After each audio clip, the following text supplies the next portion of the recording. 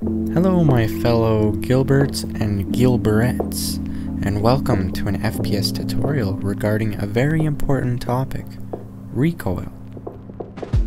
Recoil is extremely important and is one of the vital chunks for gunplay in the FPS genre. I've been studying a multitude of games to find out how recoil systems work and to see if I can replicate something similar.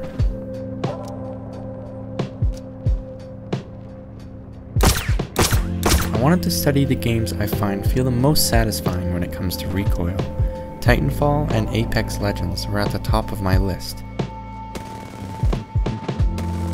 Modern Warfare was a close second as well, but generally this recoil will feel very familiar to most FPS games. There's probably a much easier way of achieving this, or a much better recoil system, but with my research I haven't really found that much. This tutorial isn't going to be too beginner friendly, so hopefully you have some okay experience with Unity. Be prepared to do some coding, and this tutorial will also require some setups that your FPS project should already have.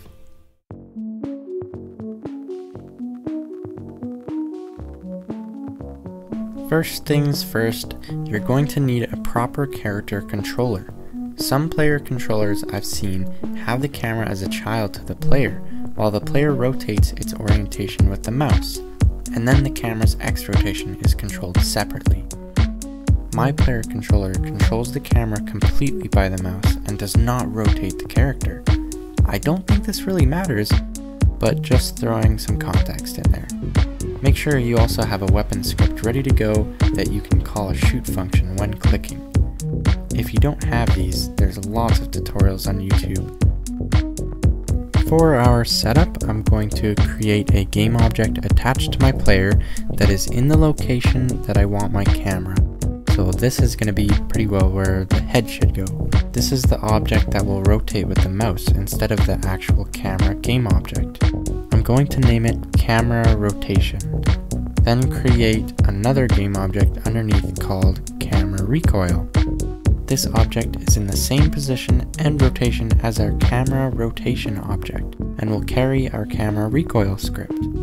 Stack your main camera and weapon camera underneath. If you just use one camera, that's fine as well. Just put the one camera underneath. I personally attach my weapon game object to the weapon camera as well.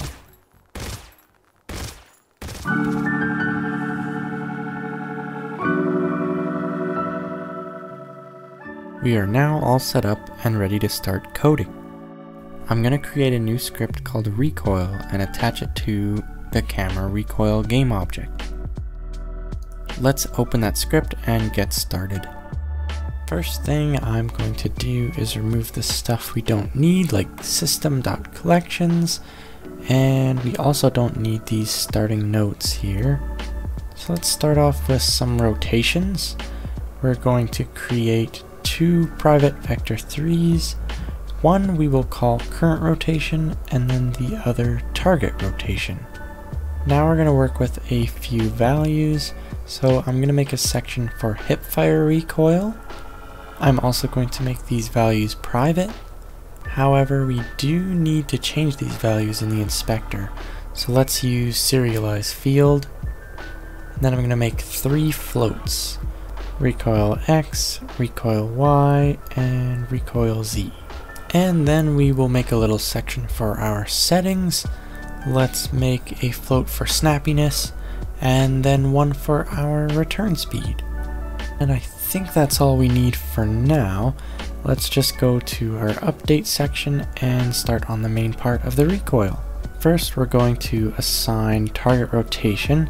So target rotation equals vector3.lerp, and we are going to lerp it to vector3.0. So let's put target rotation vector3.0, and we're going to use return speed for this. And of course we're going to multiply it by time.delta just so everything works well. And then we are going to work on our current rotation.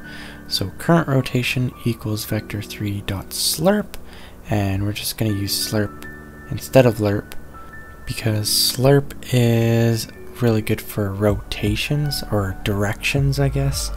And it seems to just work better than lerp in this situation. And then we are going to move it towards our target rotation. So we're going to go current rotation, target rotation, and then we're going to multiply that by our snappiness, so basically the speed, and times that by time dot fixed delta time, and end that off right there. And then we are going to actually start the rotation. So we're going to say transform dot local rotation equals quaternion Euler current rotation. And that's perfect. Now if we just go back into Unity, it's not going to do anything if we shoot. So let's make a recoil fire method. So I'm going to make a new method called recoil fire, and this needs to be public because this is going to be called from our gun script. So let's start by saying target rotation plus equals new vector 3, and it needs to be a new one because it's just going to be a new one every time. And this is where we use our recoil values. So we're going to use recoil x, and then we are going to go random.range negative recoil y and recoil y. We're using random.range because we want it to be procedural, and what it's going to do is it's going to take your value that you put for y and it's just going to go in between them. We didn't do that for x because x is our up and down, and we don't really want that to be random. I mean, if you want it to be random, that's up to you, but I think most games don't do that. And then we're going to do the same thing for our z-axis and end that off right there. Now our final step to just make sure that this is working is to get this set up in our gun script. So let's hop on over to our gun script. Apologies as mine is a little bit messy right now. I'm definitely working on it. We're gonna need to reference our recoil script. So if I go up to the top here, I'm going to put private recoil, and then I'm just gonna put recoil underscore script. And then in my start method, or awake method, whatever you want to assign it to, we're going to put recoil underscore script equals transform dot find camera rot slash camera recoil dot get component recoil. And that should assign it. That should be fine. And then we are going to come down to our shoot script and put recoil, or sorry, recoil underscore script dot recoil fire. And then that way, every time the shoot function is called, it is going to call our recoil fire method. This should be placed alongside your shooting animation, which will then lift up the target rotation and kind of turn it, and it will just keep going every single time. But remember, in our update function, our object is trying to go back to the center at all times. So this will kind of make it springy, and every time we shoot, it just moves up and then comes back down. And if we go see this in Unity, this should work perfectly. Let's just make sure to change some values in the inspector. So you can play around with this and change it to whatever you want. Obviously it depends on whatever gun you have. For just a regular rifle recoil, I like to do -2 for our X, 2 for our Y, and 0.35 for Z. And then for snappiness, we can go 6, and return speed we'll put down to 2.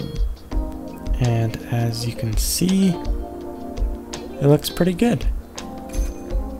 And when I stop shooting, it just goes back to the center. Now there's a few things that we can improve on this. First is when I'm aiming, my recoil should be a lot better. The second is that we should have this tied to the gun, and then that way we can change the settings per gun and it'll just work based off of that. So let's start off with the aiming recoil. This should be pretty easy as long as you have aiming set up on your player movement or on your weapon script. So let's just copy and paste our hip fire recoil, and we're going to call this ADS recoil. And instead of recoil X, it's going to be aim recoil X, and the same thing with Y and Z. And then we need to see if we are aiming or not. So for me, my player script is able to check if I am aiming or not. So at the very top of my recoil script, I'm going to say serialize field, private, player script. And obviously your player might be like player movement, or if your aiming's tied to your gun, it might be gun. Just get that set up there. And then we are also going to create a bool, and it can also be private, and I am just going to put it as is aiming. And then we can go down into our update method and assign that. So let's say is aiming equals player underscore script dot aiming, whatever your aiming bool is in your other script. There's definitely other ways of doing this, but I feel like this just looks the cleanest for my code. And then our next step is we're going to go down to our recoil fire method, and I'm just going to cut what we have in there, and then I'm going to make an if statement. So if we are aiming, if is aiming, let me paste this again, and then we're going to change all of our recoil X, Y, Z values to aim recoil X, recoil Y, and recoil Z, and then else, and we're just going to paste the original line of code, and that's perfect. So that should work. Let's go back into Unity, and first things first is we have to assign what our player is. So I'm just going to drag my player into this slot, and then we are going to also change the values for our aim recoil. I like to use -1.5, 1, and 0.3. And there you have it. When we aim, it looks like our recoil is quite a bit tighter, a little bit easier to control. Now our next problem is we only really have this one setting, and that's going to go across all of our guns, but I want it to be so that every gun has its own settings. So this should be pretty easy. All you really have to do is copy all of these float settings to your gun, make sure that they are public, and then we're going to reference our weapon script or loadout script on our recoil script. And then in our recoil fire method, instead of recoil X and recoil aim X and all those, we are going to go loadout script dot current gun dot recoil X, and then we're going to do the same thing for the rest of them. Obviously this is really gonna vary depending on what scripts you have and how your whole weapon system works, so I'm not really gonna go too much into detail with it, because if I show one way, a lot of people will be pretty confused if their system works quite a bit different than mine. Now I just want to say that this recoil system isn't perfect, but it does seem to be working pretty good. If you are having any troubles with this tutorial, please let me know. You can leave a comment on this video, or you can even join my Discord server and ask for help there. This isn't going to be my first recoil tutorial, as it's mainly just covering the camera. Currently I'm working on a demo for this game, and if you're interested, be sure to also join the Discord server and you could become part of the playtesters. That is everything from me today. Definitely let me know if you enjoyed this tutorial and if you want more. I definitely want to go a lot more in depth with things. I feel like this was a pretty quick tutorial, and if you're a beginner it might be a little bit difficult to follow, so I definitely apologize for that. Alright everybody, have a wonderful day and see you in the next video.